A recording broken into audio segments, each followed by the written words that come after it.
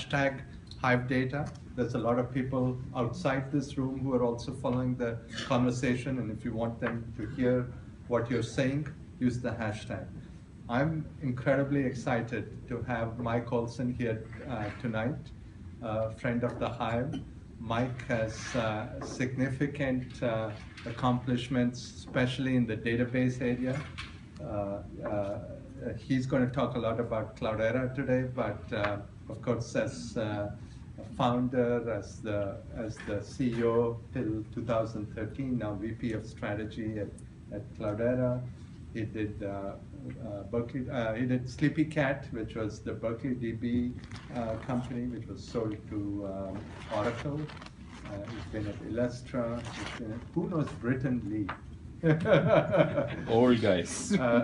We used to work with this woman, Paula Hawthorne, yep. who drove us crazy, but she worked differently. Michael Bell. She said, "You guys find a database? You know nothing about database."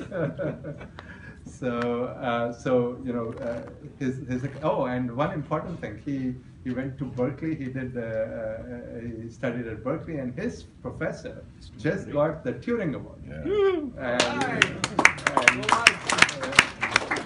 And so that's a huge thing. And so I'm not going to say much about Cloudera because I'll give him a chance to talk about Cloudera, but it's an incredible story of how to take software that is free, and the only one who's trying to sort of monetize it. There are a whole bunch of other guys. His old company Pivotal, and I don't see any Mappa people here today, or Hortonworks people. So everyone's trying to do it. So that's an incredible story as to how to do that. And at least the last time I heard, they raised a boatload of money, and at massive valuations. Many times what an IPO would be. With people like Intel and others investing. So they are set for a long time. So the format we'll have today is we'll have Mike talk for about 40 minutes or so, and then I'll just moderate a Q&A. So I'll ask a few questions, and hopefully you'll ask a few questions. And there are many people here who are interested in how to create an enterprise startup in this sort of consumer world we live in. You hear about just Instagram and Pinterest and this and that, and in that world, how do you build an enterprise company? So with that, please join me in giving a hand to Mike Olson.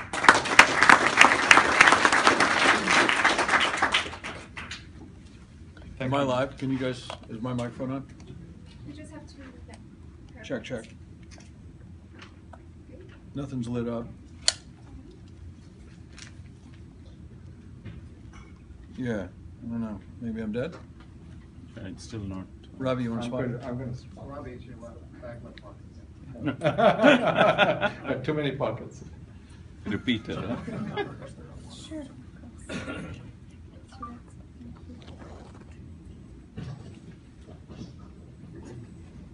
Sorry about that. No.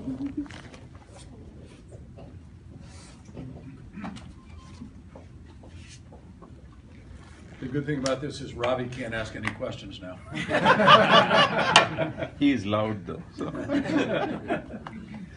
All right, so listen, if I do this right, as you heard, I'll talk for maybe 40, 45 minutes, and then we'll go to Q&A. And I'll use the 40 or 45 minutes to try to seed topics that I think you folks will find interesting. As you heard, I'm a database guy by training. I'm an engineer by inclination. I was wired to write C code at a very early age. That's no longer a saleable skill. Luckily, I went over to the dark side. I started doing sales and marketing and sort of customer-facing work. I switched from developing software into management and customer-facing roles when I was at a company called Illustra. We commercialized the Postgres code that came out of UC Berkeley in the middle 1990s.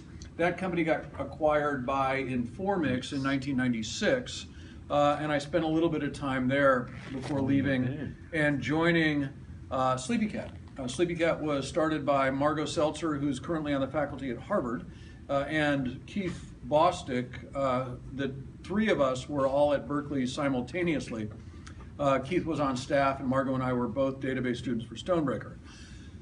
Bostick at the time was working on a version of Unix from Berkeley that you didn't have to pay AT&T license money for. So he wanted an entirely unencumbered version of the Unix operating system. So he would go around and ask people if they would rewrite pieces of Berkeley Unix and basically give them to him. Margot and I were database people. I used to run a Friday afternoon study group at the Triple Rock Brew Pub in Berkeley. And I would convene a group of people there, and we would do a lot of hardcore research. Keith used to come to those meetings and ask us, Margot and I, if we would write a version of the DBM library, the embedded database library in Berkeley Unix. And Margot and I are like, we got a job, right? We're both graduate students. There's no reason for us to do this thing. Keith was so persistent that we finally agreed to do it, just kind of to get him off of our backs. I will say, Keith was so persistent that Margot eventually married him. So keep asking, I guess, is the answer to the question. The two of them took that original version of DBM, later called Berkeley DB, and continued to develop and enhance it. And we'd done the work in 1991. By 1998, when I was sort of looking around for a thing to do after being at Informix and then messing around a little bit, Margot called me up. She said, yeah, you remember this software we wrote called Berkeley DB? I'm like, no, I don't remember that. She said, no, we wrote a Unix paper about it. I'm like, no, I'm pretty sure I remember we wrote a paper about it. Well, I went and looked in the Unix proceedings, and indeed, there was a paper there that we both authored. She and Keith had continued to enhance that software. They'd actually gotten some commercial interest, and they'd even struck a deal with Netscape Communications to pay them to do a bunch of NRE. Berkeley DB was open source. And at that time, there were precisely 0 examples of a successful open source company in the world. Nobody believed that you could build a business. At the time, just for clarity, Red Hat was selling CDs and t-shirts for money. that was the state of the art in open source business models back in the day. Keith and Margot crafted an unusual strategy. So Berkeley DB, out of Berkeley, had this very permissive license. Anybody could pick it up and change it, take a proprietary, enhance it, embed it in their own tech. No royalties. You just had to say something nice about the university. That was the only requirement. You were allowed to relicense it if you wanted to under your proprietary license, any terms you liked. Keith had this, in retrospect, genius idea. You could relicense it however you wanted to. He took it and essentially relicensed it under the GPL. So now you've got this library that carries viral license terms, GPL license terms, which means that you can pick it up, you can use it, you can enhance it, but if you embed it in your software, if you ship it to anybody, you have to open source your thing too, right? It infects the code that uses it. We didn't use the word infect at the time, but that was the effect. So here's the really smart part. Sleepycat, the company that Keith and Martin created, owned the copyright in the code. They'd written basically all of it. They could sell you the antidote to that GPL license. If you merely paid them money, they would sell you other terms under which you could distribute the software. So they offered the first ever dual license strategy. So free for anybody who wanted to give their source code away. If you were a traditional software ISV OEM style vendor, you could merely apply some money to the problem and ship proprietary software. That was the first time, I think, that anybody had really figured out a way to monetize open source that didn't basically rely on a crappy version for free and a good version for money. That was the founding of Sleepycat. Keith and Margot actually were interested in, we were in the late 90s, interested in finding some money for the company, getting some backing. And we went around and talked to venture capitalists who all responded with the same basic response, which was, are you kidding me? The software is free and somehow you guys are going to make money on volume, right? I don't understand, right? So we couldn't raise any money. The result was we built a very, very unusual business for the times. Remember, this is like the dot-com boom. Everybody's going nuts. Sock puppets are raising billions of dollars. We basically grew our business on revenue, right? Unheard of at the time. So we took no investment. Frankly, we could get no investment. So we went out and we sold a bunch of deals. At the end of every year, right, we would have made more than we'd had to spend. We would hire additional staff as the business grew. We were privately held, owned by just 4 people, me, Keith, Margot, and one other engineer, Mike Ubell, whom some of you database folks may know. It was an unusual business at the time for a lot of reasons. Because we were privately held and had no outside investors, the end of the year would roll around, we'd have a big wad of cash in the bank, we'd bonus all of our employees basically proportionally to their stock option holdings in the company. So it's kind of like they were getting a dividend. And then we would pay ourselves the rest of the money. We'd keep a couple $1 million in the bank to run the company for a couple quarters while we went out and sold a bunch more software. If you talk to people about these sort of slow growth, organic, bootstrap companies now, people say lifestyle business like it's an insult, right? The cash lifestyle's kind of nice, I gotta say. Plus, we didn't have to put up with non-technical people driving our business. There are good reasons to put up with that, as you'll hear when I segue to Cloudera. There are lots of reasons you want to do that. But look, we knew the customers we were talking to, we knew what they needed, we felt we were the best possible arbiters of what they desired, and we had the freedom to make those decisions and make the investments that we chose to make. And it was a fantastic story. We grew the business for a bunch of years. We got to a respectable revenue level that we've never publicly disclosed. But look, I mean, we had a good little company. What we didn't think we could do would be grow it globally. We didn't think we were going to be able to open operations in Japan and Korea and significantly across Europe. We've been sucking cash out of the company for a bunch of years, right? We needed money to do all that stuff. Nobody's spouse thought it was a good idea to put all the money back in. As a result, we decided we had 2 options. We could go raise venture capital, or we could pursue strategic investment. So find basically a company to buy us and let them grow the business. And we hired bankers to pursue those 2 options simultaneously. Here's what we discovered. Every single venture I'm sorry, I should dial back to this.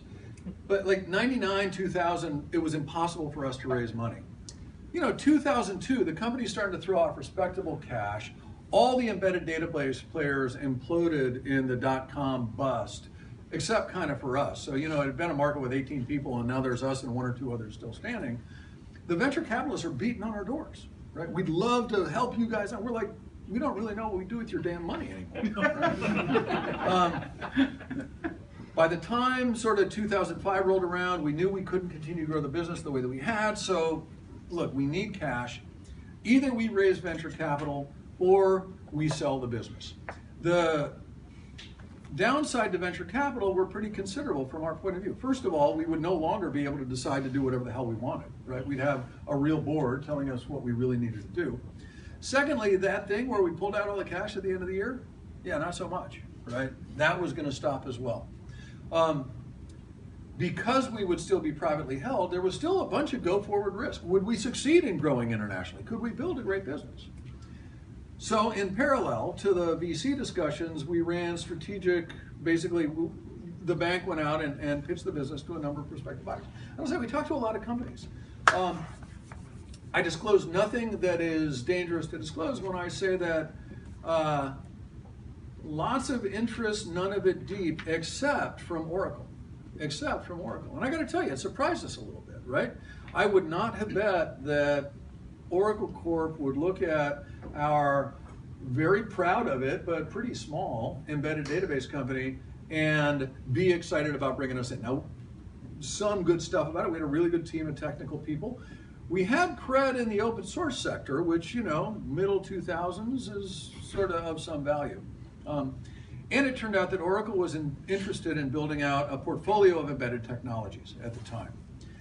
Long story short, although it had not been anybody's pick as the favorite to get the deal done, we were very pleased with the deal that we were able to put together with the folks at Oracle Corp. To the extent that the entire Sleepycat Berkeley DB engineering team still in place, including many of the original Sleepycat engineers, but there are a lot more engineers from Oracle working on Berkeley DB now.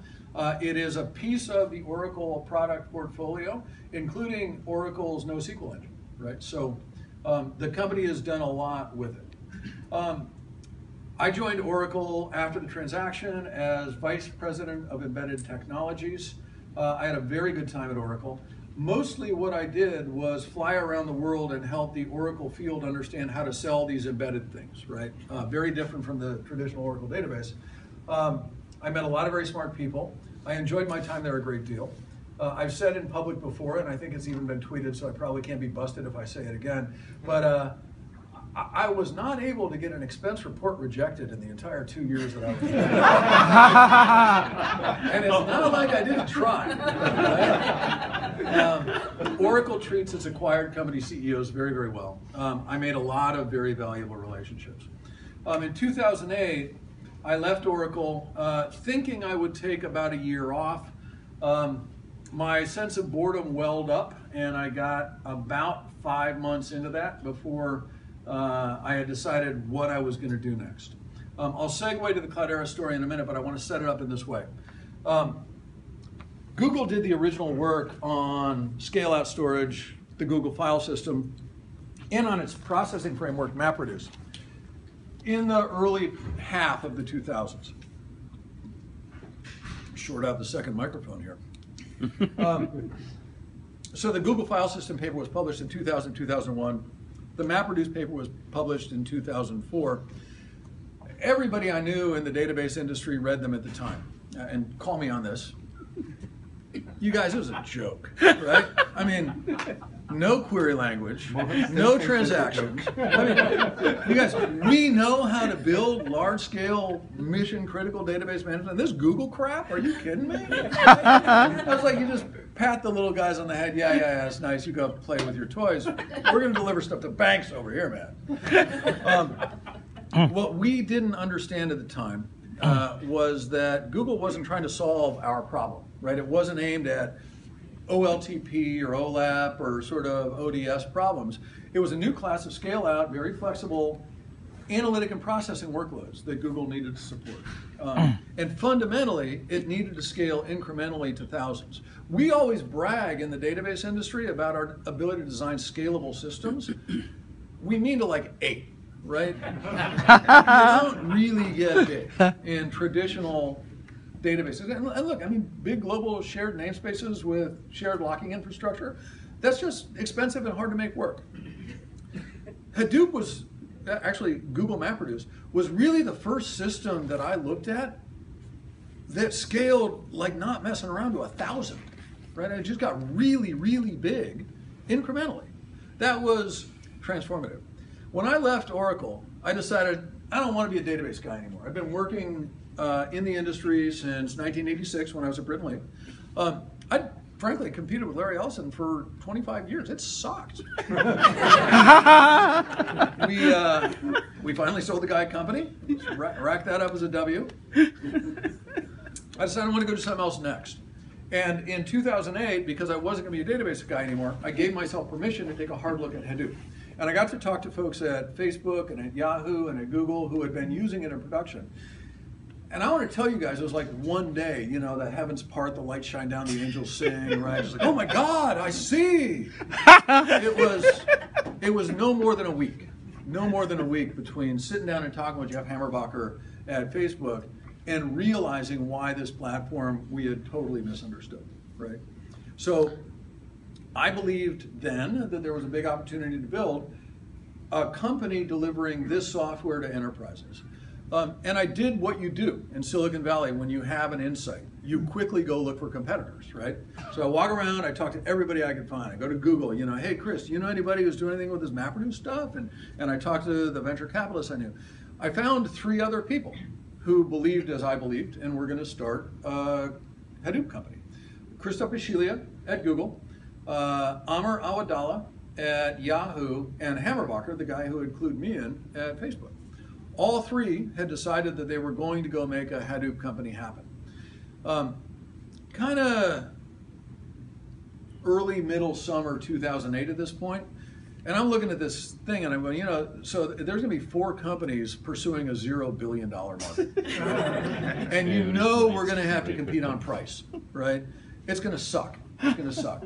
So my mission that summer was to convince those other guys that we should roll our 4 companies into one, collapse our cap tables, and just have one company in the space. And there were some pairwise relationships, but the group didn't know everybody well. Nobody had worked together before. So it's kind of a risky thing, right? I mean, one of the lessons I learned at Sleepycat, as great as that company was, is like 4 founders, you guys, is a mistake. It's too many people in the room. Go do this damn thing again, right? Jeff, Amr, Christoph, and I spent the summer dating, right? Convincing ourselves that we were going to be able to build a company together. We succeeded in that conviction by sort of August of the summer. We agreed as a team we were going to come together. Almost came true. Christoph wound up leaving Cloudera in 2010, but the other 3 of us still around, all in very, very different roles from the founding, of course. But so by the end of August, look each other in the eyes, spit on your hands, shake them, blood brother stuff. We decided we would have one company. We spent September kind of writing a strategy document and a business plan, which is a very amusing act of work of historical fiction when I read it now. We put together a pitch deck in the latter part of September. And then we were going to go out and talk to venture capitalists. And of course, we kept the VCs warm during the period. We, made sure they knew who we were, what we were doing. There was one investor in the Valley who had decided that he was going to fund a Hadoop company, right? Ping Lee at Excel had gotten all excited about what Hadoop could do, and he was going to put money into somebody's Hadoop company. So I had spent the summer taking all the Hadoop talent off the market, right? I mean, I better go get the money as well, right? I knew Excel, but not Ping from previous life. But we had a really good conversation. I mean, basically what we said was, if you guys excel, will give us a fair founder deal, then we won't shop this thing, right? We'll just do the deal with you. If you make us feel like, we're not getting good value, hey, look, we got to get a market price, we're going to go out and do it. Ping was excited by the team we put together. He knew Jeff a little bit. He was really excited to do that. By the middle of October, early October, we had a term sheet. We burned through diligence. And like October 14 or something of 2008, $5 million from Excel, bam, hit the big thump in your bank account, right? It's a resounding Silicon Valley sound. Like 2 days later, Lehman Brothers declares bankruptcy. You guys laugh. You know what happened? Sand Hill Road closed. Just nothing, man. If you knew how to turn lead into gold, you could not get money, right? There was no money. So, for all of us individually, it's a pretty sucky time, right? Your houses are risk. For Cloudera, it's awesome. We got $5 million of cash in the bank and no prospect of competition. Right? Simultaneously, every large enterprise on the planet is trying to figure out how to drive cost out of its IT. And we got this scale-out, inexpensive storage infrastructure, right? Yeah. I like to say that it is important to be good throughout your career because sooner or later you will get lucky. Right? and really, I feel like that's what happened to us, right? Our instincts were good on the technology. Sorry, I just want to go to my notes and be sure I'm hitting everything. Our instincts were good on the technology, but our timing was really, really fortunate. End of 2008, early 2009, Hadoop wasn't a thing. The only people who knew about it were working generally in engineering and consumer internet companies. A few of those folks are in the room tonight. But by and large, no one in the market had ever heard of this technology. The meme of big data had not yet happened, right? Those words hadn't yet broken. In fact, Chris helped me deal with the company who owns the trademark on the term big data, who lodged a letter into us that we needed to do. Did you guys know that that's a protected term? No. Yeah. I've got a salute that doesn't involve all of these fingers for the people on that. Look, those words, those ideas hadn't percolated in the market yet. The result was, we're in market with this geeky open source technology where every single piece of it's named after an animal. You should never let engineers name stuff. No one really understands what it's for. Yeah. Our early sales were all super evangelical, right? Explaining first of all why data mattered to you, and then hey, by the way, there's this cool new technology. It's open source, and it can help your thing. Oh, by the way, we're an open source company, so let me tell you how that works, right? The folks that we did business with earliest came in a couple of camps. There were the web companies, broadly, consumer internet. You think of online music folks and ad placement folks, and they totally knew what the software was, and they had been rubbing themselves raw trying to keep it in production, and they heard that Cloudera was in the market. They could pay some support money to somebody, and like a guy would show up if something broke, right? So we got to do some early deals with those folks. And then there were some forward-looking, more traditional enterprises that were keeping their eyes on emerging technologies and looking for promising stuff that they'd use in the data center. Financial services and telecommunications are legendary as early adopters of technology, and they lived up to it in this case. So a few large banks and a couple of large telcos engaged with us early. Now, 2008, 2009, we bundled up those open source bits. We've got CDH1 available. And it was really just HDFS and MapReduce. There was nothing else in the box at the time. Still very hard to use. Our packaging was the main thing that basically we plowed our engineering effort into. And then we said we sold support contracts. But early on, the support contracts were pretty much you tell us what you need and we're going to show up and work with you to make that happen. We used those early engagements to figure out what product opportunities we had in the market. That was important. We always intended to be a product company, a software company.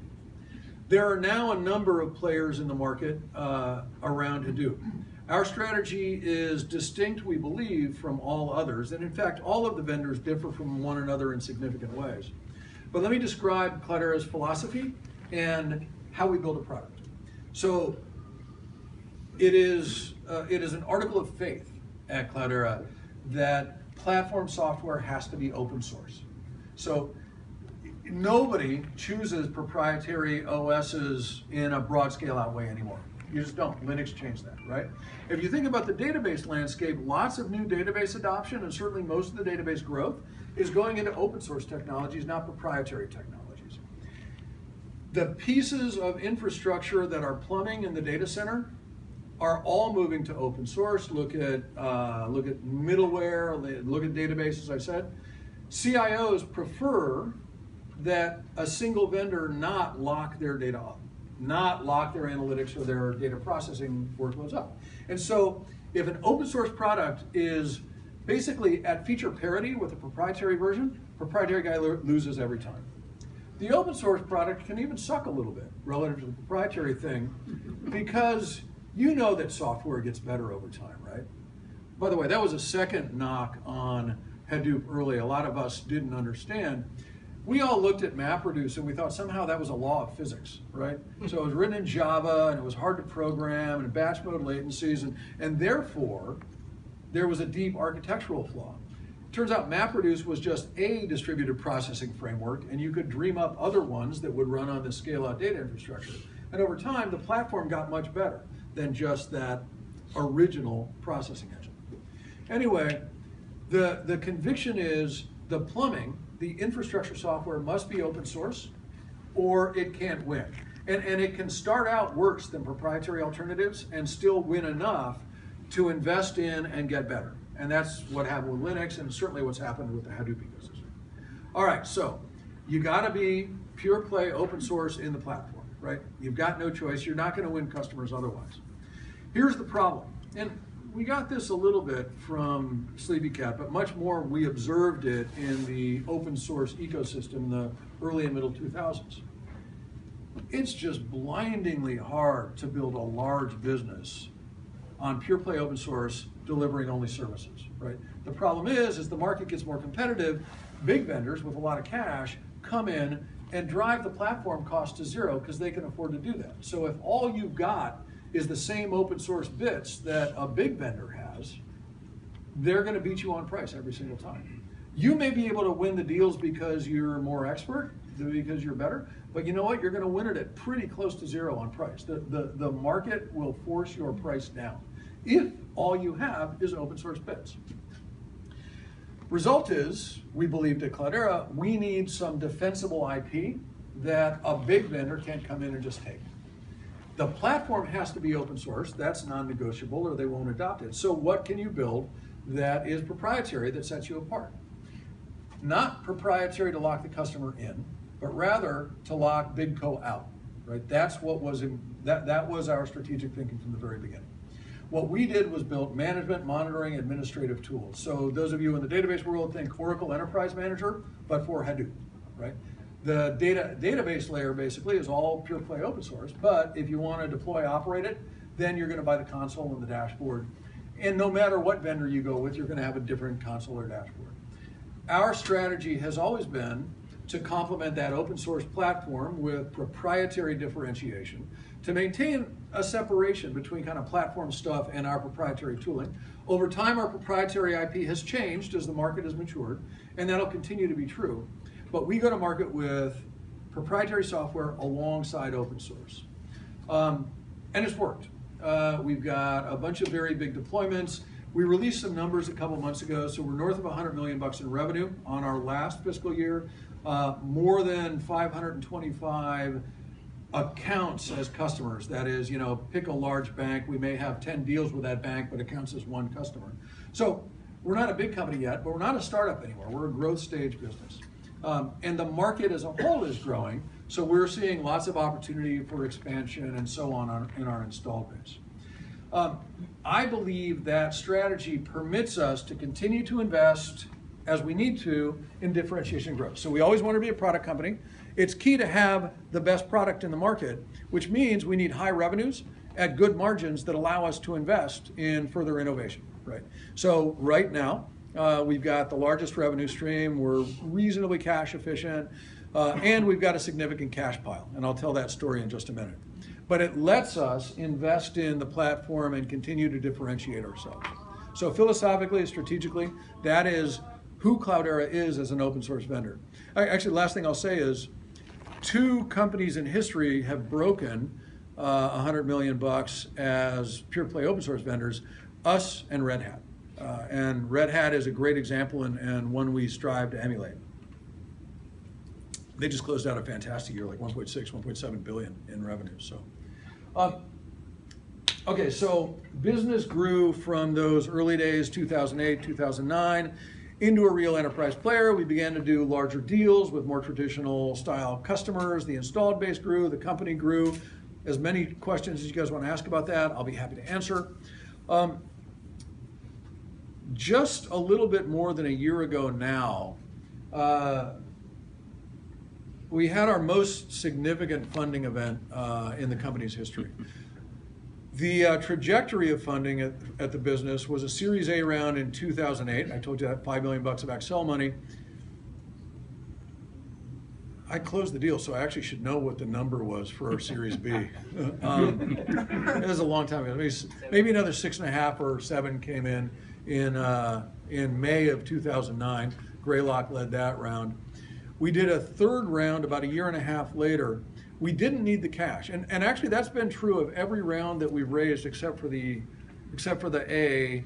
We didn't go out looking for it; it came to us. In general, we've had all of the cash from the previous round still in the bank when we did the next round. When we raised our Series C round, we were dealing with large banks, and they were just worried about our staying power as a vendor. Right? They would look at my balance sheet and say, man, a strong wind would blow you away. I can't afford to do a big deal with you. you got to bulk up. So we went out and raised $25 million from Meritech in a Series C round just in order to have $25 million.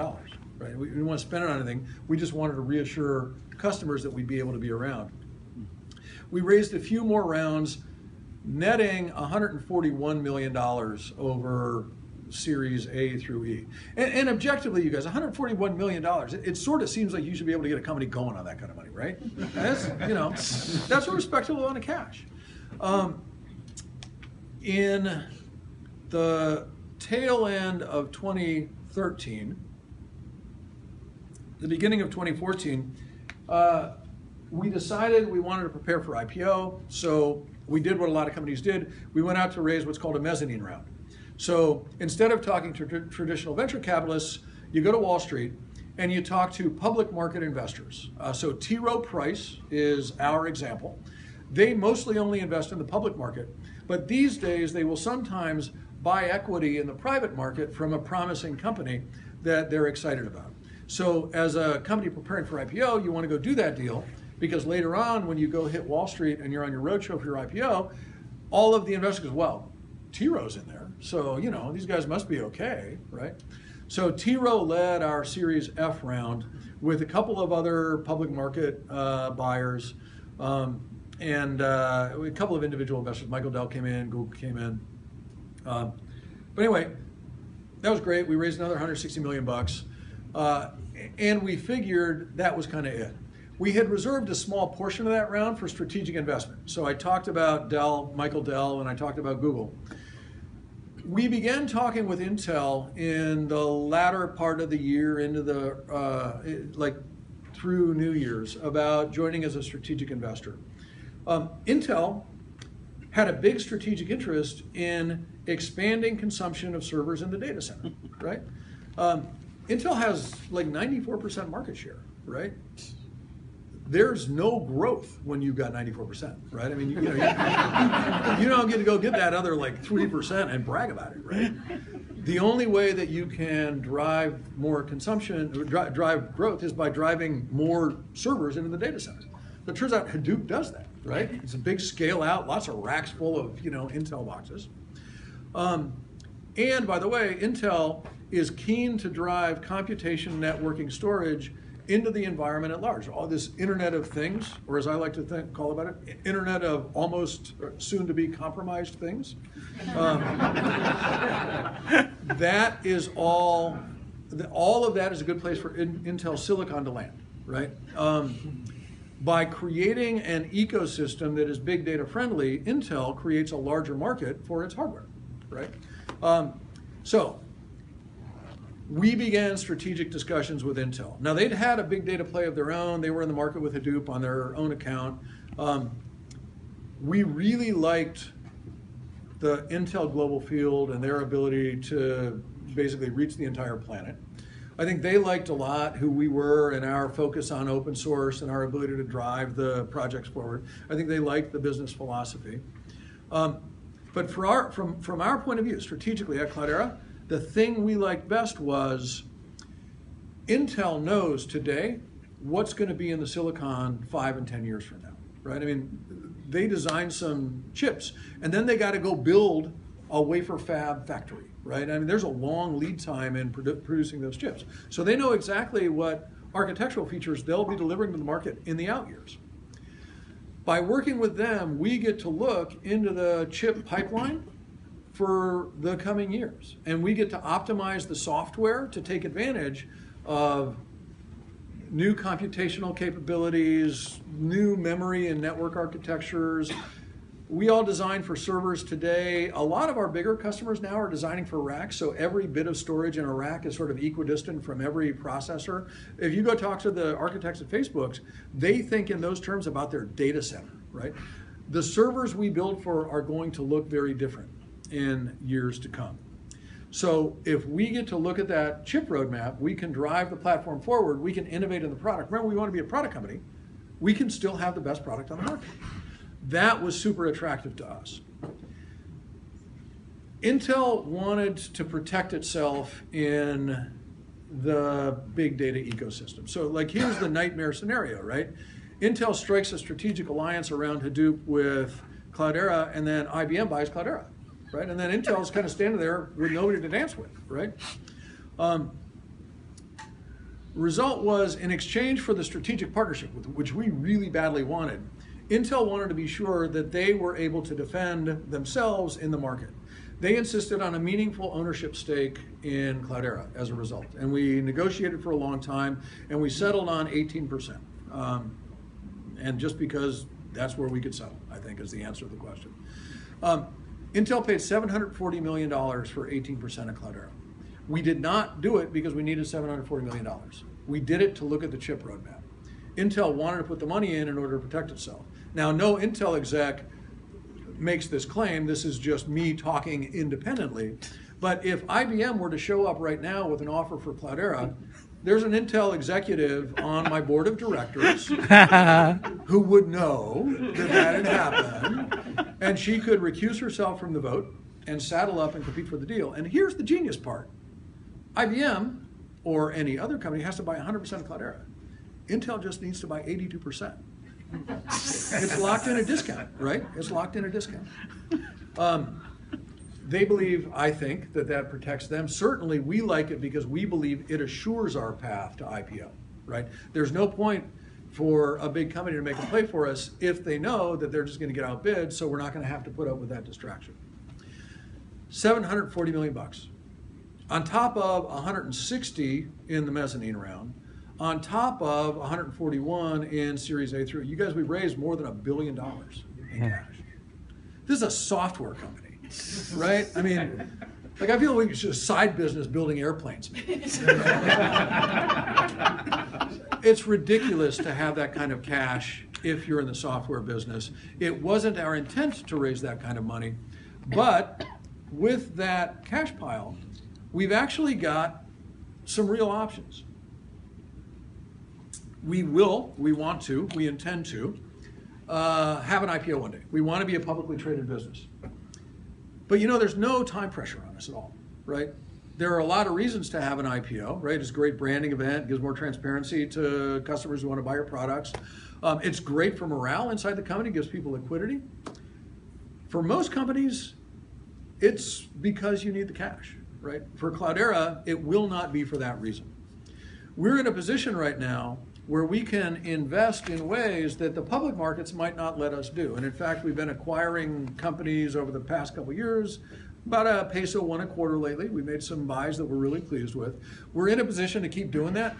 I got to go convince my board of directors, but they know us, they know our strategy, and they're generally pretty supportive of what we're doing. I don't have to go convince Wall Street that a non-accretive acquisition makes sense. If it makes sense to us strategically, we can just go do it. Right? So we've got that latitude. We still intend to IPO, but we're in a position where we can do it when it makes sense, when the timing is right for us. And that's absolutely what we intend to do. The business is going great. I guess the one other anecdote I'll tell, and then maybe try to wind down. I'm coming up on my 45-minute self-allotted. I was the company's founding CEO. I stepped out of that role in the middle of 2013. It's 2015, yeah. Middle of 2013. Come up on 2 years ago now. So you guys understand how that went. When we started, there were 4 of us sitting around a borrowed conference table in a conference room of the AdMob offices in San Mateo. That was the first place that me, Christoph, Jeff, and Amr found to work. By the middle of 2013, we were 425, 430 people spread across the world. You can imagine 425, 430 folks consume a lot of cash, and so good financial planning is absolutely essential, and some discipline and CFO style operations is a big deal. The revenues were getting big enough that it was starting to get important for us to be able to forecast pipeline and, you know, when deals were going to come in, and, you know, get a little bit more accurate about our sales forecasting. And I will repeat from the beginning of the talk, you guys, I'm an engineer, right? I mean, not only am I not good at that stuff, I really dislike it, right? And yet it was crucial to the business. It was very, very important that we be able to do that. I went to the board, I had a conversation with them about a change in roles. We talked about it, they were very supportive. And we very quietly launched a search in the very early part of 2014. Yeah, Tom's coming up on 2013, yeah, 20, late in the night. We very quietly launched a search. The company didn't know what we were doing. Only the actual board members, even the management team didn't know. We talked to a lot of good candidates. Tom Riley, who wound up taking the job, had stepped in as the CEO in place of a technical founder who stayed in the company previously. When he was at ArcSight, he did that. And he ran ArcSight up to a very successful IPO and then acquisition by Hewlett-Packard, where he hung around for a while. Tom's a sales guy from the ground up, right? I mean, that's where he was born, that's what he does, that's what he loves. He's a perfect complement to me, right? I'm an engineer, right? I still know how the software works. I like thinking about it. We're like Batman and Robin. You can't sneak up behind us. We've built a very good relationship over the last couple of years, and that has a lot to do with him and his character. He's worked very hard to be sure that our relationship is good, that it works, and it's let me spend my time in the field talking to customers about what they're doing and what we can do together, to work with our partners and building out full stack solutions on top of this database layer of the 2010s so that we can really go to market at high value. I get to come and talk to groups like this, right? I get to concentrate my time on the stuff that I am both competent at and enjoy best. And I think where I'm really uniquely able in the company to do a good job. My job title is Chief Strategy Officer. You guys know what that does? The CSO does? Yeah, you have no idea, do you? That's why this is a good job. The job is kind of whatever it needs to be at any given time. It's been a fantastic transition. I'm proud of a lot of stuff at Cloudera. But I'm most proud of the way we executed that transition. Actually, just one more anecdote. So we found Tom, and he and I spent like the spring really hanging out together and being sure that we'd be able to work together. And the management team didn't know at the time, just a very small group in the boardroom knew what was going on. I was super nervous about the transition because usually you know what happens, right? The new guy comes in and the old guy gets run over by a bus. Tom and I talked a lot about it. I don't think either one of us wanted it. But I spent some time talking with folks at Google where Sergey and Larry had very effectively handed off to Eric, right? They'd made that transition work, and I want to understand how they did that. I went and spent a lot of time with Reid Hoffman at LinkedIn, who had been CEO, stepped back, that didn't work so good, he stepped back in, and then he brought in Jeff Weiner, and they're running a fantastic business together, and they executed that transition very, very well. We approached it intentionally. So here's how it happened. We geared up, like end of May, beginning of June, we brought the senior staff into the room and basically told them what was happening. And a day or two later, we told the entire company. Almost no time at all, because it's a big secret and you couldn't keep it, right? So we didn't want to give a lot of time. So we told the company and simultaneously publicly announced it. And then Tom and I were both together at the company for a week, right? And we talked to everybody and walked around the entire organization and met with every single group. And separately and together, we explained what the transition was. And then Tom left. He disappeared for a month, right? And I spent the time letting the company like grieve, right? Oh my God, Mike, is it gonna have, what's gonna happen? It's a sales guy, for God's sake. Talking everybody through it, making sure that they had a chance to be heard. And then Tom came back, and about a week later, I left. And I turned my phone off, and I didn't answer email, and I was gone, and the intent was, you know, if you didn't understand what Tom was, you didn't like what you couldn't call me, right? Tom's the CEO. You got to deal with him. I intentionally have no direct reports today, and that's a hangover from that original change. If there had been Tom Riley with a bunch of the exec team and Mike Olson with a small team over here, it could have been Tom's guys and Mike's guys, and it would have been a mess, right? So we very carefully approached that transition, and I'm super proud of how well it went. I'm super, super proud. It was really hard work, and emotionally, by the way, difficult, right? CEO, I think the middle E is ego. Even if you want to get rid of the job, it's a hard thing to do. But we've made it work. And I will say, great for the business and great for me personally. I think Cloudera is way better off. We could never have done that Intel deal if it was Mike Olson's company. We could do it because it was Tom and Mike working together, and he was driving the engagement and strategy. This is like a year plus later. We continue to grow. Business continues to do very, very well. The market's getting a lot more interesting and competitive, and that's been fun to watch unfold in the recent year. And we expect that to continue. But look, on the back of enormous opportunity. I said last year, tail end of the year at the Hadoop World Conference, I believe this is a $1 trillion a year market. I believe that much will be spent on big data, data analytics, storage, processing across the spectrum. Platform, applications, tools, services, all of that is going to roll up to $1 trillion in the aggregate because we're going to drive so much value out of that data that it will be worth the money to do that. That's about 10 times the size of the traditional business data processing market right now. But it kind of stands to reason. If data volumes are going up by 1,000, you ought to be able to grow the revenue by a factor of 10. You ought to be able to get at least 10 times the value out of that data. Given that opportunity, every single major and venture-backed company on the planet is interested in this space, and we're watching lots and lots of activity happen. Thanks for listening to my long ramble. I'll stop now. Rob, you want to come up and do some Q&A? Just give Mike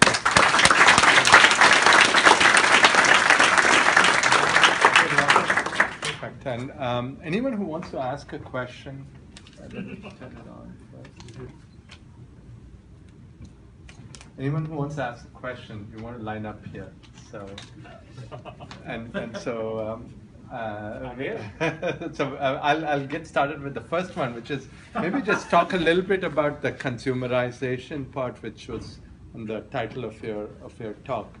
So it seems like a lot of the way Cloudera's model is very traditional enterprise sales, enterprise marketing, enterprise deployment and services, and you know, a lot of that has been sort of very painful, very problematic, and you see a lot of new models. You see kind of SaaS-like models, you see Dropbox-like models. What are your thoughts about just kind of how to build an enterprise company? It's an excellent question. So the first thing that I'll point out is for my entire life, I've been an enterprise software guy, right? I mean, you know, if there's a database, I probably touched it at some point. Around the time we were getting started, the hot companies were Zynga and Groupon.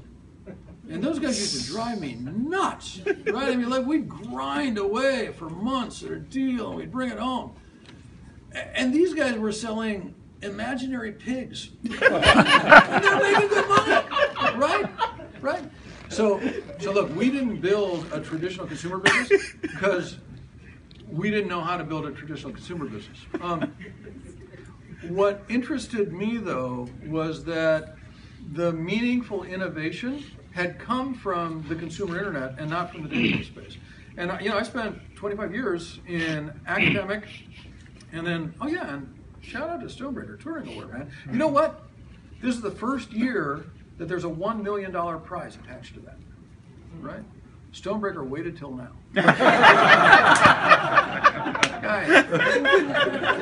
As if he needs all that money. Yeah. It is interesting to me that the traditional academic and industrial database research didn't basically build this scale-out platform. I think it's classic innovator's dilemma. We were so focused on the very high-end, very demanding, refined problems that we had been born to solve, OLTP problems especially, that we didn't see the opportunity in the other thing. So I think that the consumer sector is inventing technologies now that are moving into the enterprise. Look at Dropbox, right? A service, that and Box as well, that we use a bunch of at Cloudera. But if you look at our sales force, if you look at our go-to-market model, I mean, we look a whole lot more like IBM and Oracle and Sybase and Microsoft, then we look like Zynga or Google, right? We don't have that kind of virality. We still slug it out in the old-fashioned way for every sale. Does that answer the question? Yes. Yeah. Milind? So, yeah, I have one question. I actually have two questions. Can you guys hear us? The microphone? First, yeah, the first one I'm going to ask him first. Is where do you think the whole containers and the Kubernetes coming out of Google, where does that fit with this whole data analytics ecosystem? And then I will ask the second question. So let me answer that one. And actually, I bet there's a lot of people in the room, including Lynn, who have some thoughts on that.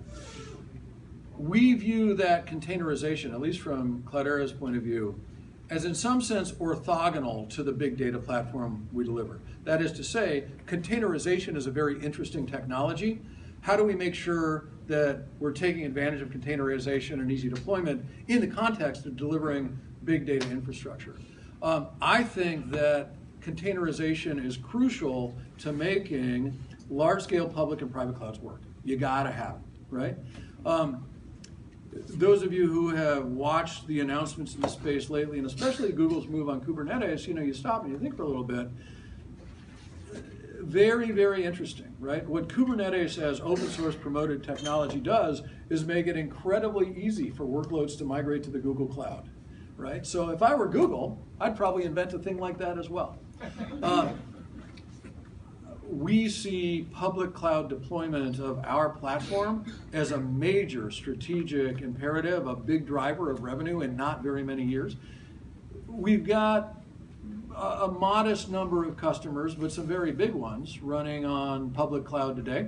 We've got a whole bunch more running on sort of elastic, OpenStack, or VMware style elasticities in their own data centers. So we're paying close attention. Hard to say yet exactly how it needs to be integrated into all the platform, but it's certainly an area that we're paying attention to. Right?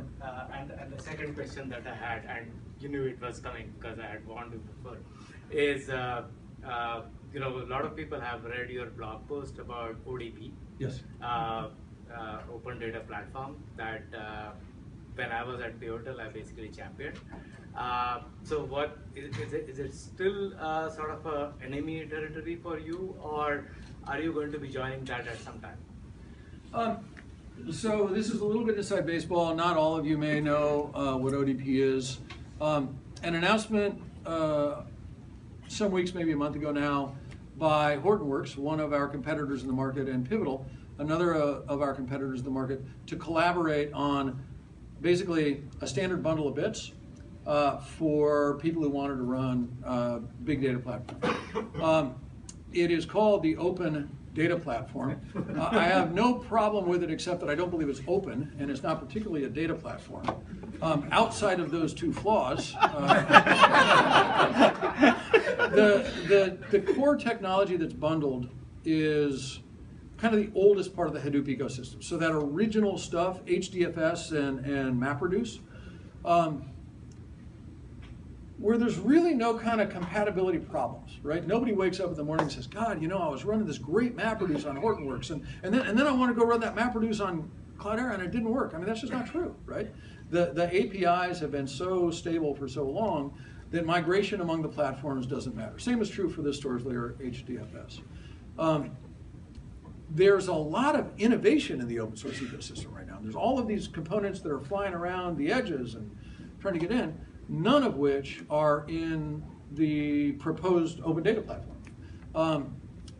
I think there's a lot of reasons for that. One is that it's tough to get broad industry consensus around a standard platform when every single vendor has their proprietary implementation of a piece of that technology that would transgress the standard.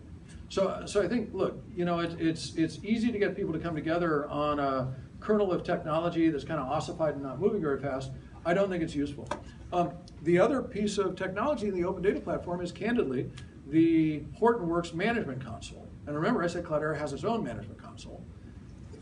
Well, I mean, in a way, the alliance was designed to make it impossible for me to come in, right? The only way I could do that would be to say, yeah, my competitor's product is better than mine. Surprisingly, we're not willing to say that. We don't think it's true, but we're not willing to say it. I don't see that ODP solves a problem, and therefore, I don't think it's necessary for us to participate. We think we always have that the right place to drive standards is in the Apache Software Foundation, right? You show up, you bring the code, you implement the APIs, and then you can say how those APIs should behave. But that's the way you get to play, right? That is our approach to standards and where we're going to be. I have a question about the transition of executives when you stepped aside and brought Tom in. Yep. And you also mentioned LinkedIn and some other examples. From someone who was sitting in the top chair and then stepping aside, what did you observe about Tom's decision making and the type of people he brought in that just either took you by surprise or was just so different from how you approach it? What were the real kind of qualitative differences in how you approach the CEO job? So a world-class CEO has only a few jobs, right? You have to drive alignment on the team. You absolutely must do that. Everybody in the company has to know what you're doing and why. You got to get the very best people into those jobs. You got to be sure that you're coaching and mentoring them and that you're supporting them. If they're not absolutely world-class at everything, that you're helping them to develop and you're backing them up with others that can do it. You got to be able to provide the resources. You got to raise the money, right, that the company needs to operate. And then finally, you've got to impose the discipline and the plan so everybody knows how the company's behave and what it's going to do. Tom is without question better than me on every one of those. You know, you guys, I'm an engineer, right? You know, an extroverted engineer is the guy who stares at the other person's shoes when he talks to them. When there was conflict on the team, it was tempting, sometimes too tempting, and I took the temptation to avoid it, right? Not to kind of drive alignment, not to force everybody into agreement on something, but to step back because it was just easier than raising those issues.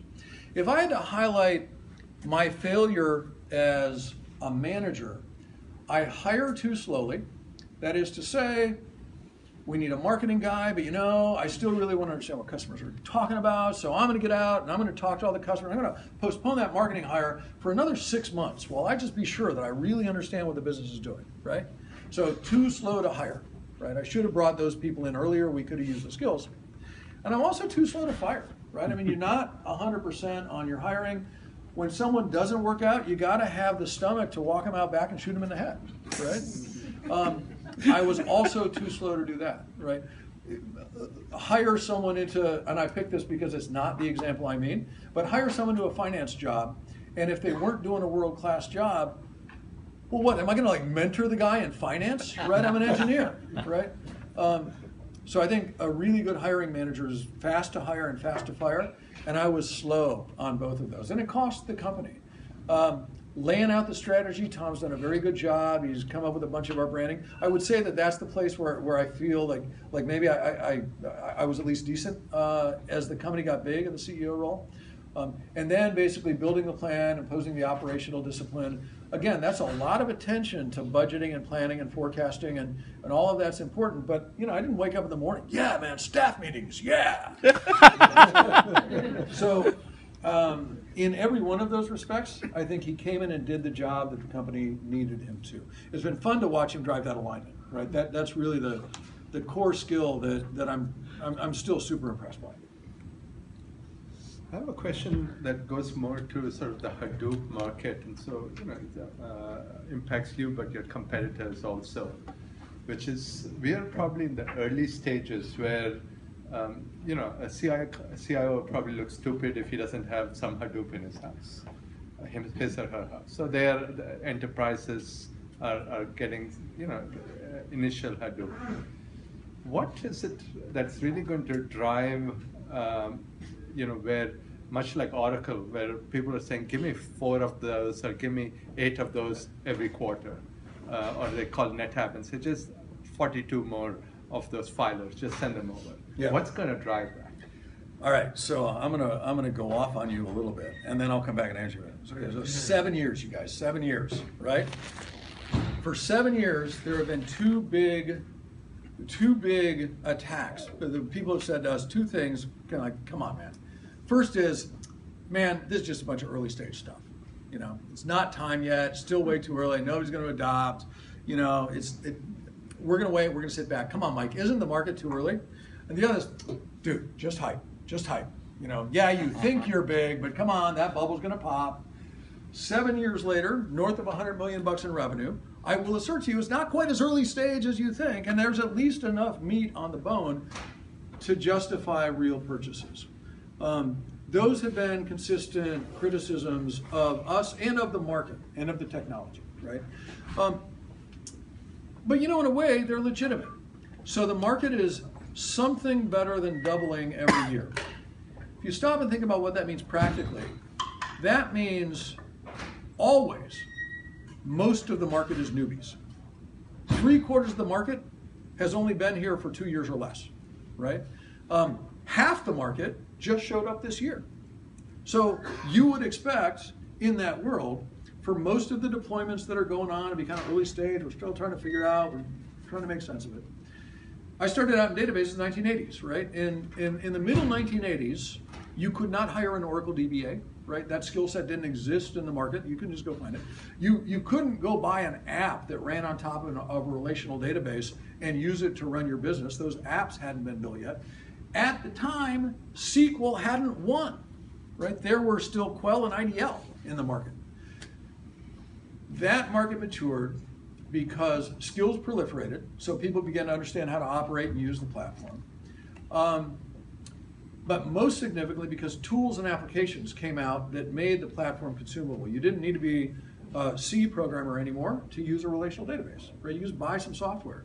A business user could point a BI tool at basically a big pile of data and could find stuff out and didn't need to understand the technology that was underneath. This market will accelerate growth precisely because of that. So I give you a couple of examples of real full stack applications now that are running and that you can just go buy, right, that solve meaningful problems.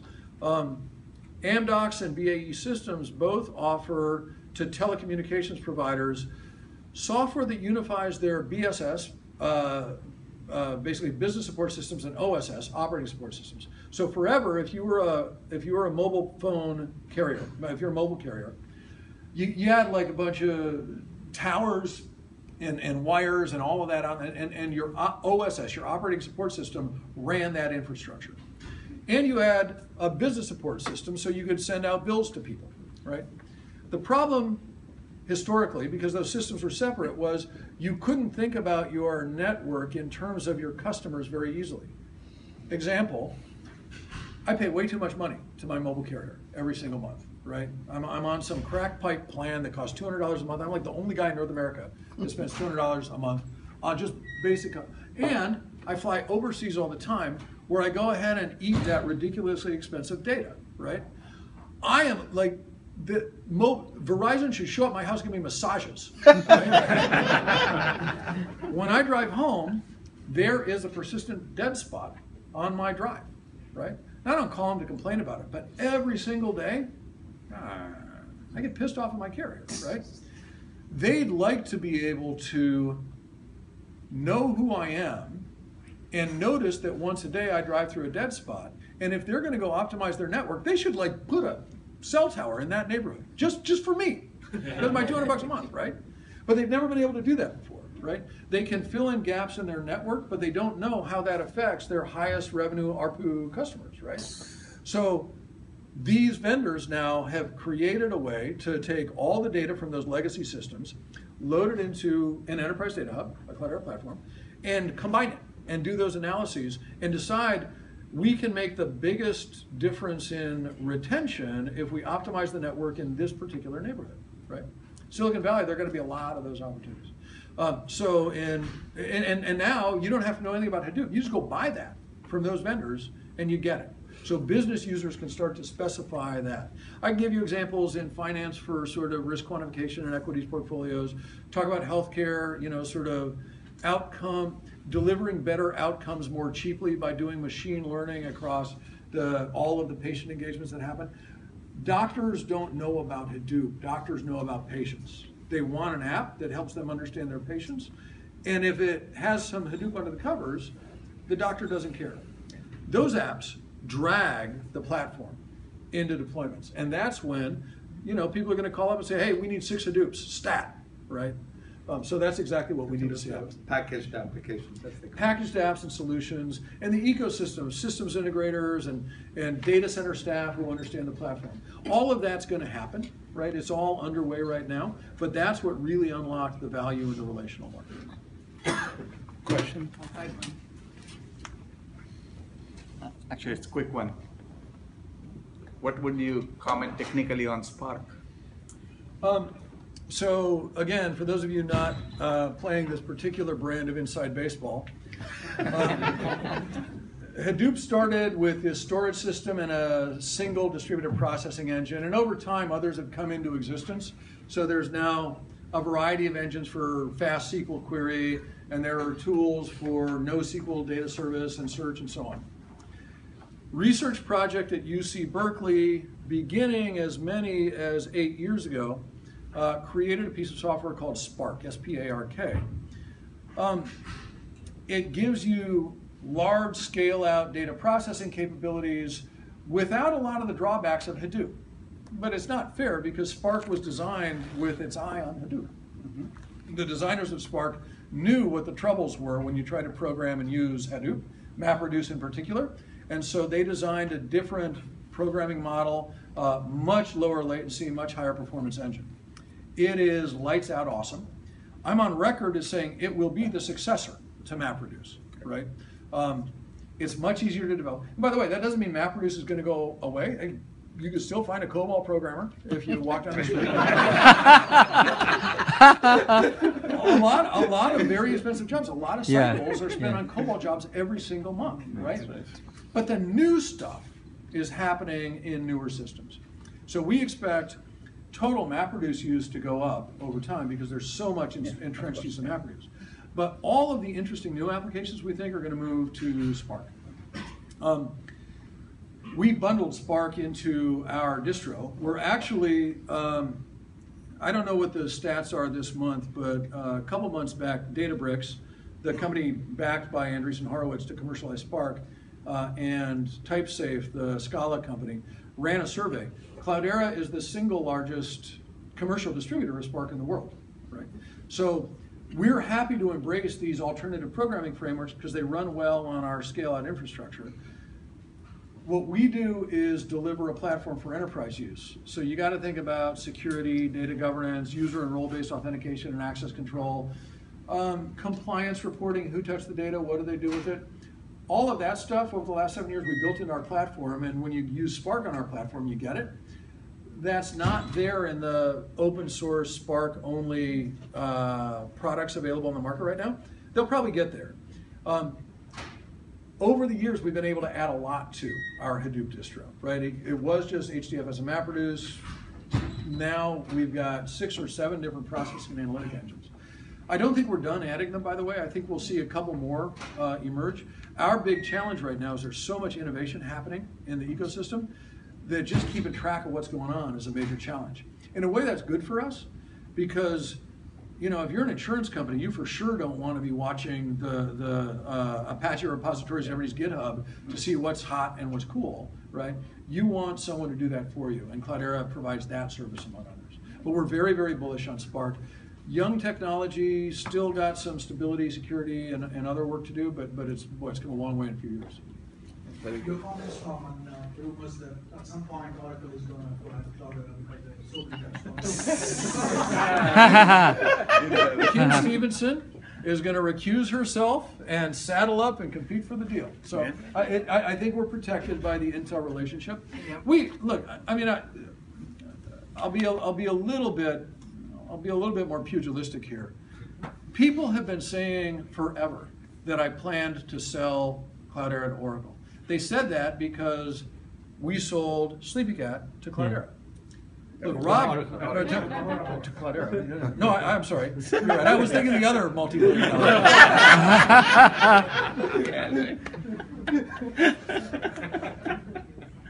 All of Rob Bearden's companies were acquired by others as well, right? The most common outcome for a venture-backed company is failure. Second place is M&A. Very, very few get to the point where they can go IPO, right? I think we've reached the scale now where we're able to have an IPO. I mean, if you look at us, look where our revenue is, look at the composition of the board, look at the growth that we've had. We think we're in great shape. We're under no pressure to do that. I loved the time I spent at Oracle. I really did. We want to build the #1 big data company on the planet. And right now, we look around the market and we believe that the company called Cloudera is the most likely to take that title for the long term, right? So if there were a company that looked more like it would be able to do that than we are, then maybe that's an interesting transaction, right? But I think we've built a business now that's able to get there on our own. And that's always, always, always been the dream. It was never, ever our intent to sell. That's not to say it's impossible that a transaction would happen. I mean, I'm a chairman of the board. I've got a fiduciary obligation. But we see all kinds of forward opportunity in the business right now. Lots of growth. And if we just play our cards for a few more years and live up to those hopes, we're going to deliver much higher returns for our shareholders than any company could justify putting into the business right now. I mean, it's hard to pay a high multiple on a business if you're Oracle, IBM, or HP because you've got to answer to the street, right? We'd rather play the cards that we're holding. But if Hadoop is the future, then you should expect SAP, Oracle, IBM to get into that business, and we've already lost 2 of the Hadoop distributions. I lost a million a few minutes right there he is. And so the distribution. You have just moved it to someone else. So look, it's fair to say that and you can look at SAP and Oracle as great examples. It's fair to say that those vendors have an interest in this technology. But those vendors were one day smaller than we are. In fact, if you look at our growth trajectory, 0 years old to 7 years old, almost no company, including those 2, has gotten to $100 million as fast as we have, right? It's very, very, very rare that somebody does that. Those companies had large entrenched competitors at the time, right? They managed to emerge and build long standalone businesses. We intend to do the same thing here. Of course, we've got to execute well. That doesn't mean, by the way, those guys are in trouble. I would love to have the revenues, the scale, the installed base that the major vendors do. Absolutely would love that. We want to get there one day. But I think those big companies are going to be around delivering real value for their customers for a long time. I just think we're going to be able to go do something different than they do and make a very good living doing it. 2 questions. So one, I used to work for Zynga, so we work for Zynga. Oh, Zynga. Yeah. I loved your pigs, man. We did too, like. Pigs make money. Pig used to make like millions of dollars for us. Right? So back when moving from a 30-node vertical cluster to a 2,000-node Cloudera for the big data, it took a long time for these consumer companies to move into the Cloudera. Primarily the reason is the kind of scale that you see in consumer internet applications, you really see the same scale in enterprise applications. And so because my fire hose, I would spin up like 3,000 node cluster whenever there was a big game and when we were doing the whole cross promotion. Right? Mm-hmm. So it would crank up like 10 million, 20 million DIUs per day, and humongous thing. So people from the consumer internet, when they look at that scale and that scale of computing, and how do you compare that in the enterprise? Because usually you don't see the same scale, and do you really need that level of computation? So I'll tell you a couple things. One is that, sorry, I just lost my thought. So how about that scale? Almost, yeah, okay, so first observation, the consumer internet companies have done a fantastic job of innovating on technology. Most of you guys are just a pain in the ass, right? You never pay for anything, right? Especially Zynga. No, not especially Zynga. $80K for 3,000 cluster. That's right. The observation is that companies at that scale can afford the DevOps skills to make it run themselves. They're good customers to have if you're Cloudera, because they drag you over broken glass on scalability, right? They force you to make the platform work at that scale, right? Now, there are a whole bunch of perfectly respectable distributed storage and query and processing and analytic workloads that run on 20 nodes, you know? There are a bunch we've got that run on hundreds or even a couple of thousands of nodes, right? Every single company that we do business with likes the idea that they could incrementally grow their way to that large a cluster if they needed to. The fact that it does scale is reassuring, because, you know, if you're choosing a platform for this stuff, you're making like a 10-year decision, right? Nobody chooses DB2 Parallel Edition for a week, right? That is an enterprise grade decision, and we want our customers to have the confidence that it's going to scale up there. It is the case that use cases expand and data volumes expand over time. It's also the case that hardware gets more capable. Disks get denser, and you get more of them on, and you get more storage and more memory. Those damn Intel guys, man. I tell you what, right? The 1,000 node cluster that you can deploy today is vastly more powerful than the 1,000 node cluster that Yahoo was running in 2008 when we started Cloudera. Vastly more powerful. And look, we don't have a lot of customers running at multi-thousand node scale. We do have some, so that they know that it gets there. But there are a huge number of workloads in traditional enterprises that run on tens or hundreds or like 1,000 nodes. And I believe that that collection of workloads expands as we see more of these solutions get built on top, and people just go buy the application that solves their problem, that sucks more data platforms in. So yes, you said two questions. So the second question is, around last year at Google I/O, Herschel says Google no longer uses MapReduce internally, right? And you know, when Google first said, "Hey, we use MapReduce," then the whole Hadoop started, right? And now they say, "Hey, we no longer use MapReduce." So I'm curious to hear your thoughts about that. So first of all, the rumors of MapReduce's demise at Google are much exaggerated. I like that meme, because remember that story I told you about innovation, and now we've got distributed query processing in Impala and Search and Spark bundled into the platform. I like the idea that these newer technologies are how the innovator in the space is building out its own infrastructure. With Spanner, it's Impala equivalent, and with, you know, other stream and query processing technologies. It would be surprising if the implementation of software that was born at Google in 2004 were still in use in substantially the same form 11 years later. I mean, you would have to think that Google was pretty stupid, right? Yeah. Of course the software evolves over time, of course it gets better, and of course as we get experience with it, we invent new ways of working with data. People hear Spark is going to kill Hadoop, and that's a very simple meme, but look, Spark is part of the Hadoop ecosystem, right?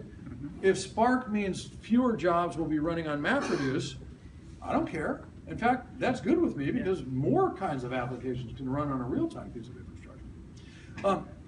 We're very close to Google. Their investment is an example. We spend time at the Googleplex talking to the folks there about what they're doing. We watch the consumer internet pretty carefully for technologies that are interesting and that are worth paying attention to. We recently embraced a piece of software out of LinkedIn. Jay Krebs has created a company now to commercialize Kafka, basically streaming data ingest. All of this innovation can roll into this open source ecosystem and interoperate with the other stuff. Our job as a vendor, really the only hassle in all this, is that there's just so much going on that we have to pay attention to, right? But you know, Google's infrastructure and data processing and analytics strategy have changed a lot, but it hasn't been because they made like a big switch from old system to new system. It's been evolutionary over time, right? And you can still find remnants of MapReduce, right, across the organization. A bunch of very important jobs run. Right? Yeah. So your vision is to be the enterprise data hub. While Stormbreaker says that only about 5% of the jobs should be embarrassingly parallel, and most of the value will be created with memory databases and array databases and things like that. So what's missing in your stack, and who do you plan to buy? So who do I plan to buy? Yeah, I find it's always a good stretch to announce that at an event like this. Okay, so late in the evening, but I won't even declare no tweet on this. Let me tell you a little anecdote. I don't know if you guys know who Mike Stonebreaker is. As we said, he was my advisor in graduate school. He was very good for my career. I'm a little vain. I think I was also reasonably good for his career. We remain good friends, and we always have. Stonebreaker and another database researcher, Dave DeWitt, went off on Hadoop about 7-8 years ago. I mean, like, papers published in all the journals and blog posts. I mean, they really did not like Hadoop. They had a couple of observations, and here's a fair one. This idea about scale-out data processing? That's not like Google invented that idea, right? In fact, back in the 70s, IBM and others were doing great work on those ideas. And okay, you slap those consumer internet guys on they didn't cite those papers. They probably weren't born when they were written, right? but so there's a little bit of maybe lack of acknowledgement of the old platform. And by the way, you could look at MapReduce and you could see that it was kind of not really well suited to lots of jobs, and you could attack it on that basis. But Mike and Dave hated the idea of Hadoop, and they wrote about it a lot. And then, I left Oracle, and I kind of got a little bit of a crush on Hadoop, and I decided I want to go do something. So I talked Jeff and Amr and Christoph, we all decided we're going to come together as a company. I better call Stonebreaker, right? And I got to tell him that I'm going to do this thing. I call him up. Mike, it's Mike. How are you? Good, Mike. Good. Listen, man, I just want to tell you, I'm starting a company, and I wanted to be sure you heard it from me first. So we're going to be commercializing Hadoop. Was this after post. their blog post or before? Oh, well after. Okay. Yeah. Long pause on the phone. Mike, Hadoop's a piece of shit.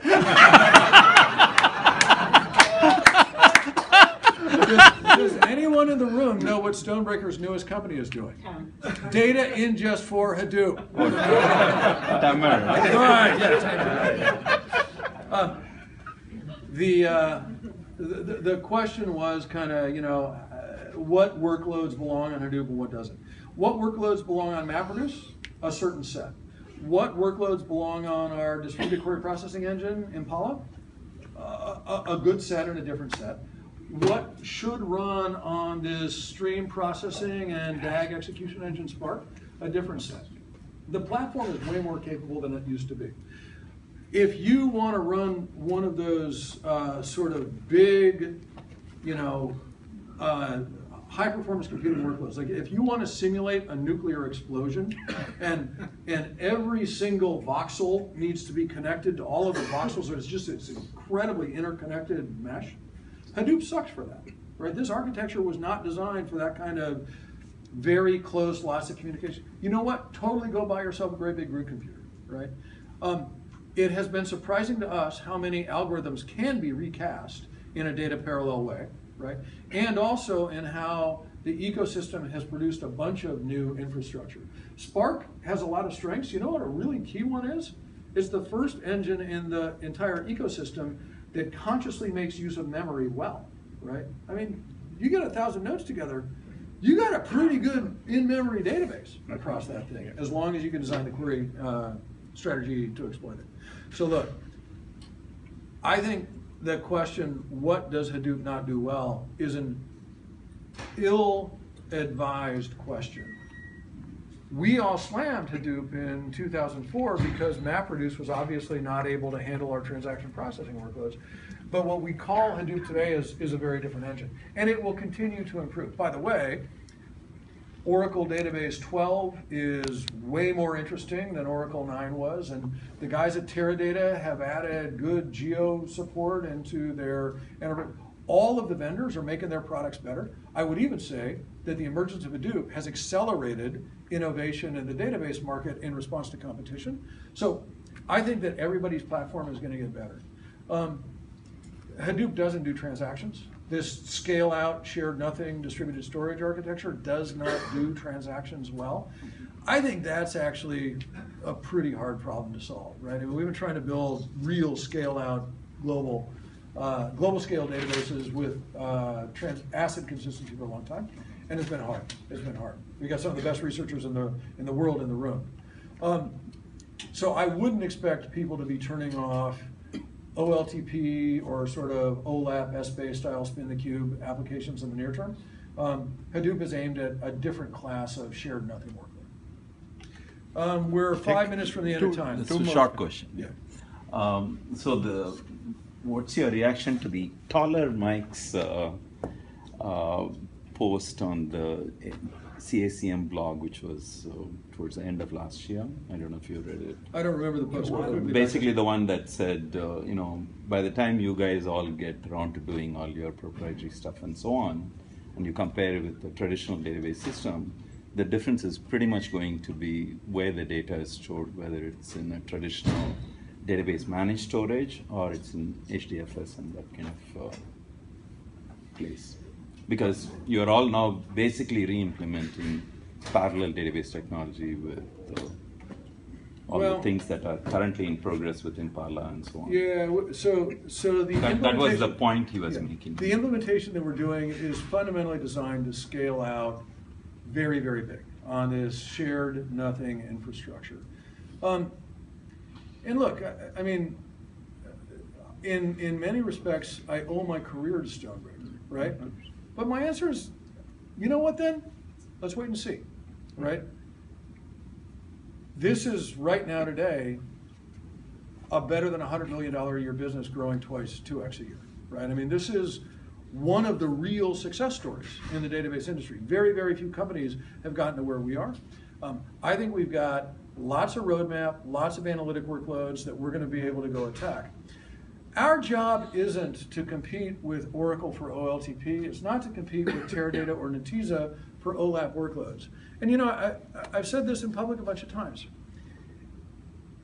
We can't possibly get rich just knocking down old guys and stealing their wallets, right? Competing for the markets that are already owned by these big, well-capitalized companies is just stupid, right? The only way you do that is what MySQL did in the database market. We're going to drive a $30 million market to $3 billion, $30 billion to $3 billion, and then we're going to be one of the guys left standing. I mean, what a crappy world that would be, right? Our goal is to help people monetize data at a scale that it could never be monetized before, and to use new storage and analytic techniques to do that, and I bet we build a pretty damn good business doing it. There will be, for the coming 10 years, more and more interesting technology in the data centers than there were in the prior 10 years. You know, I mean, look, man, we did great work in the database industry, but let's be honest, you know, last 15 years, tighten the screws, polish the chrome, you know, charge 3% more a year, right? Nothing really interesting happened, right? Interesting to you and me, technically, but we didn't unlock new classes of data. We didn't unlock new classes of analytic applications. We have a customer who is using machine learning over patient data from hospital records that they collect at large scale and predicting which patients are likelier to be susceptible to sepsis and intervening in their care, instructing the doctors to treat them differently because they are at risk of sepsis, a potentially fatal disease. These guys, they estimate, have saved hundreds of lives. I mean, all by itself, dude, that's a pretty good career, right? We're making applications possible that you couldn't write on the older systems. And I bet you we build a good business doing it. One last?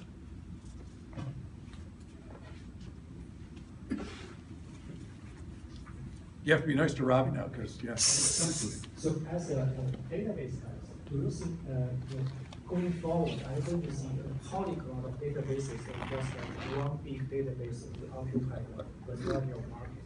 You know, there is a SQL, NoSQL, and documents, RDF, blah, blah, blah. Yeah. So that's that kind of thing. You know, I don't know whether you agree with Snowflake, but he is in part of several times on people side. Yeah, at first it was, you know, we're gonna put everything we can into Postgres, and then one size doesn't fit all. Yeah, so Add 1,000 flowers, blue. Yeah, yeah. And for those of you who haven't guessed, we were chatting beforehand. The founder of a database company So I understand where that question's coming from. Look, I think there's more interesting stuff going on right now in data management, data processing than there has been in the last 25 years. Most of my career, I'd show up at a cocktail party and people would say, "What do you do?" "Oh, you know, I'm a database kernel implementer." And then like nobody would talk to me.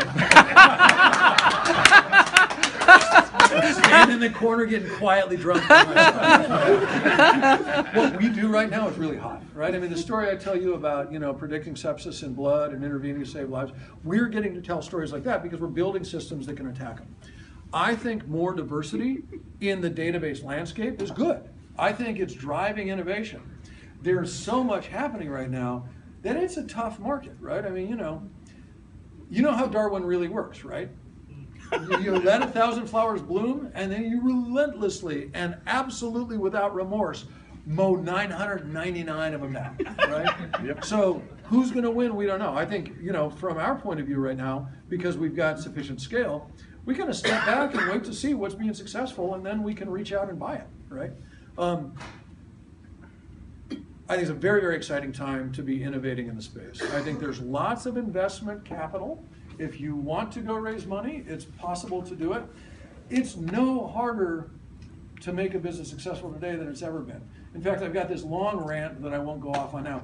Everybody talks about startups and how great it is that it's easy to start companies. You guys, you know what? It is blindingly hard to finish a company. Yeah. Really, everybody's like, I'm going to be a founder, man. Dude, you don't understand. You got to show up for years and just slog away doing the hard crap. And like at the end, mostly you fail, right? Yeah. Building successful businesses remains hard. There's lots of opportunity, and the technology is letting us do lots more interesting stuff than we ever could before. So I think it's a pretty exciting time to be alive. But don't fool yourself into thinking that, you know, it's one venture capital round and 3 years of drinking Jolt Cola to retiring on a beach, because it ain't like that. All right, look, thank you all very much.